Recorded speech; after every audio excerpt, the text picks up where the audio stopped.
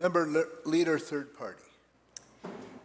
Well, Speaker, on December 23, 2013, the UN adopted the declaration to proclaim 2014 to 2025 the International Decade for People of African Descent.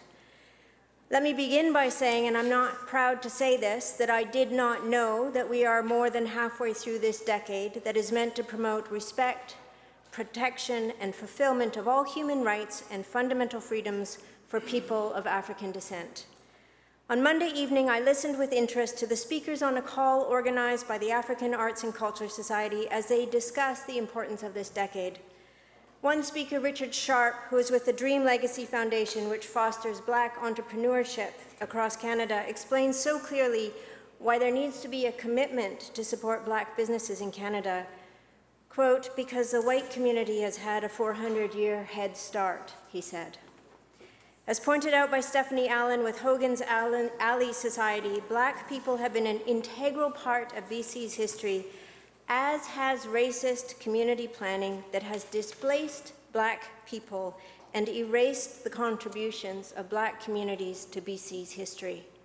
This is documented in the film Return to Hogan's Alley, which tells the story of the vibrant, lively community that was literally demolished to make way for the Georgia and Dunsmuir viaducts. Our collective history is diminished when communities and cultures are erased. It's essential to have uncomfortable conversations and actively take steps to educate ourselves, to truly understand the great tapestry of our past and the Black, Indigenous, Asian, Central and South American communities who are intrinsic to who we have been and who we are today in this province.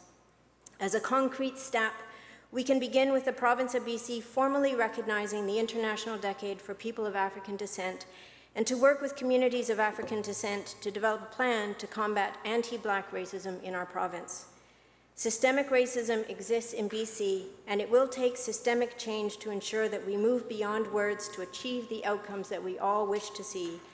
Let's take the steps to demonstrate that we truly do believe that Black lives matter.